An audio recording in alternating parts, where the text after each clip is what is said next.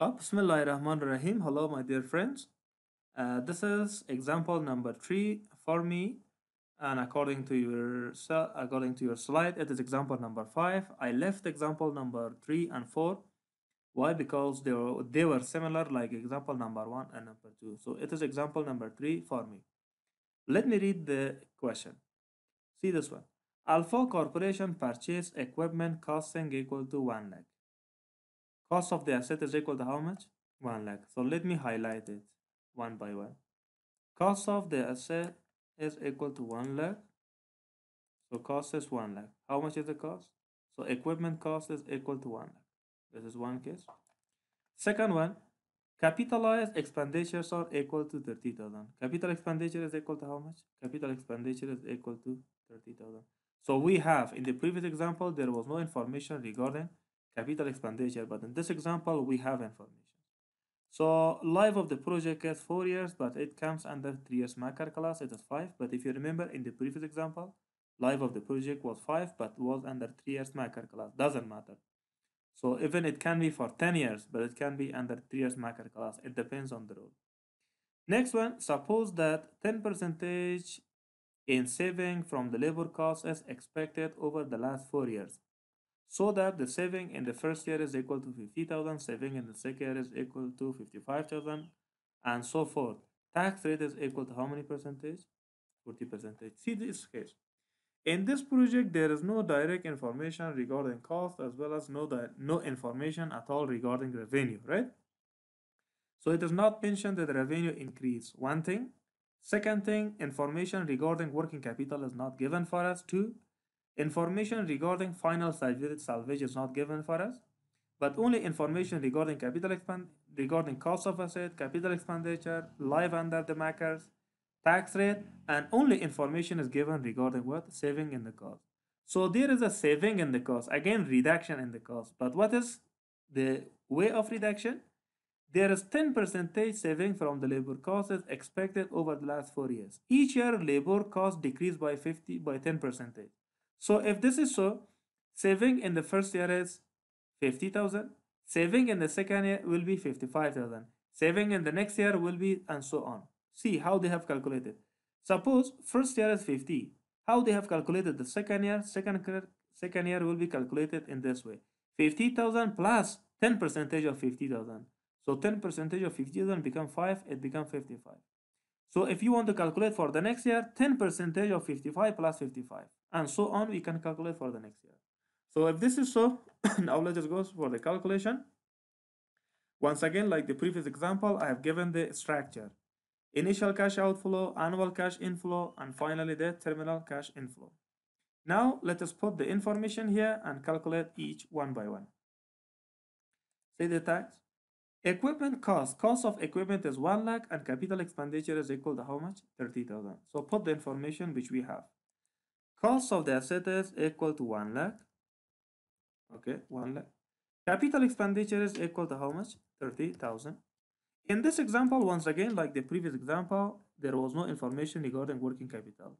So although we don't have information regarding this one, why this is so? Because this example itself is not for the replacement, so that's why there's a 0, 0, and 0. Now find out the total of these two. Total of these two become equal to how much? 1,30,000. So you can highlight it with a particular ink here. So let me highlight in this way. Okay, so this was regarding the initial cash outflow.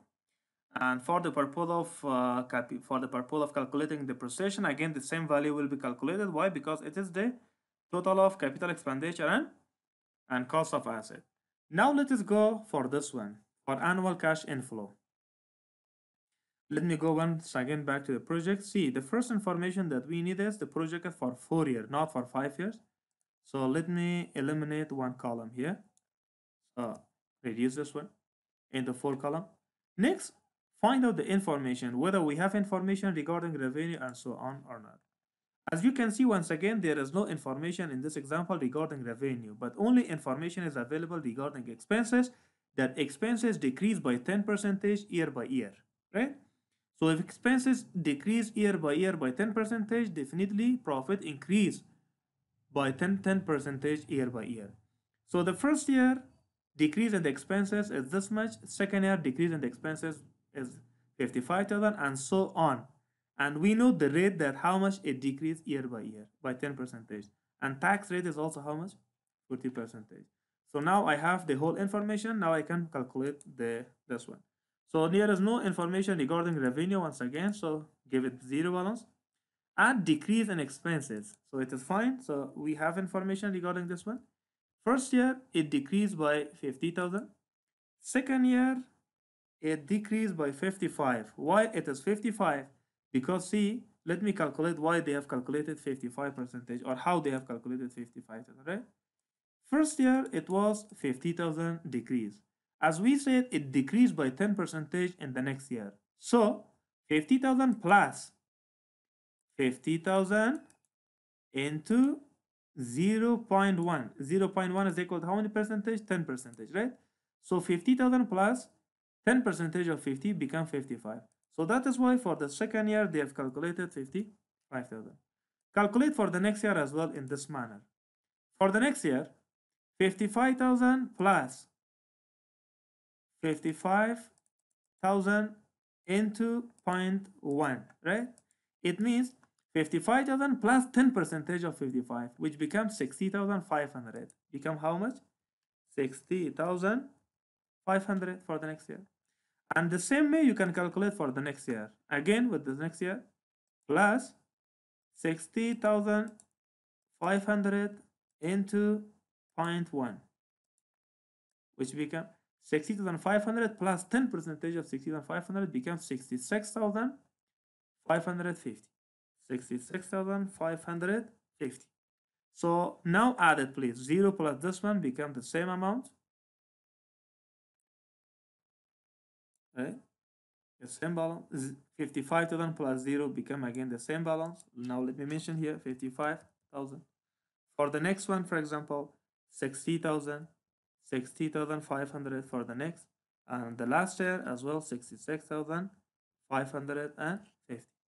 To this amount, of course, like the previous stage, so we have to calculate depreciation. And also, before to calculate depreciation, what do we call it? Profit before tax and depreciation.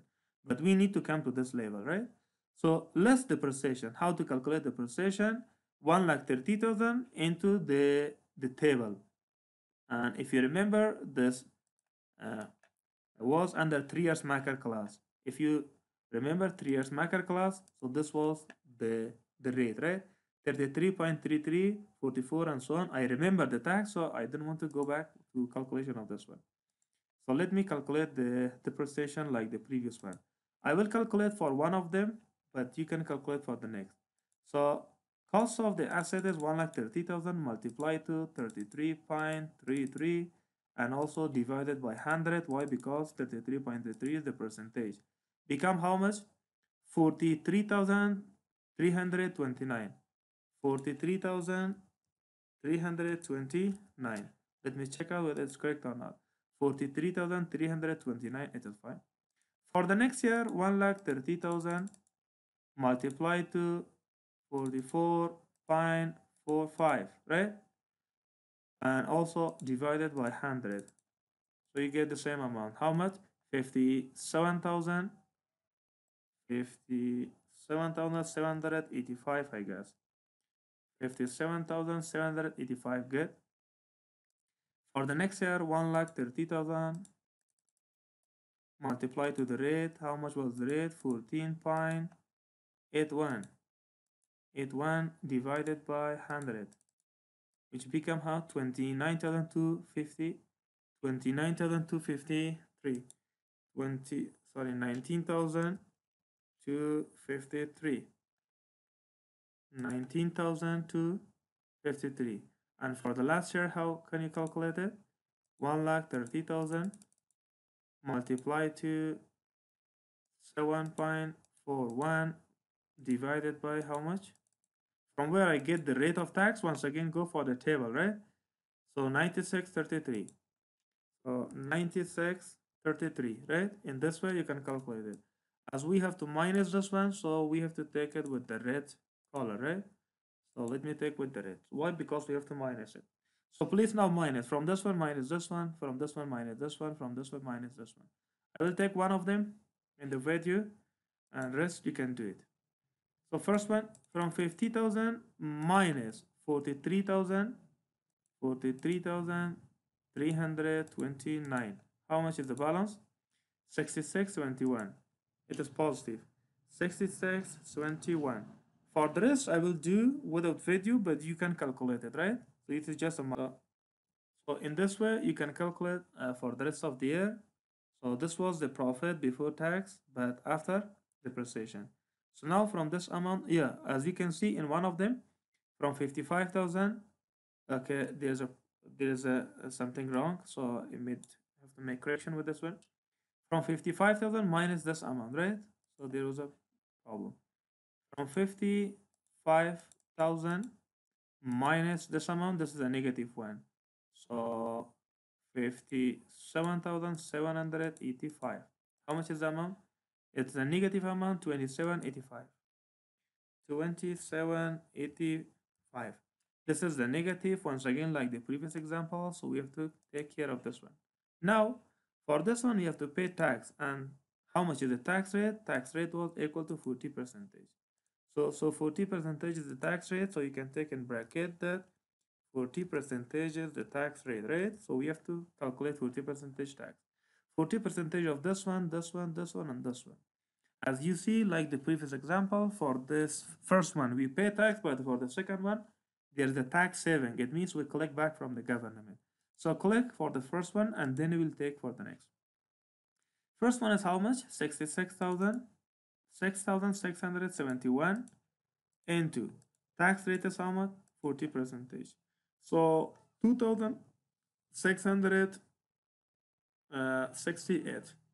2,668 for the next year, as it is of course the positive one, the negative one, so we're not paying tax, we're collecting tax, but whatever, so we have to calculate it. 2785 multiply to 0.4, right, is equal to hello 1 hello 1 hello 1 4, right, hello 1 14. This is the amount. For the next year also easily you can calculate 41,247 multiplied to 0.4. 47 multiplied 4, which is equal to how much? 16,499. Take it. 16,499, right? 16,499. And take for the last year. For the last year, this one, 56,917 multiplied to 0.4, which become equal to how much? 9107. 9107, right? So as you know that, so we have to minus, this two will be minus, and this one as well, but the middle one cannot be minus. Why? Because this is the amount that we have to take back from the government. Even you can show it with a positive sign. Now, from this amount minus this one, I will take for one, for the rest we can do it.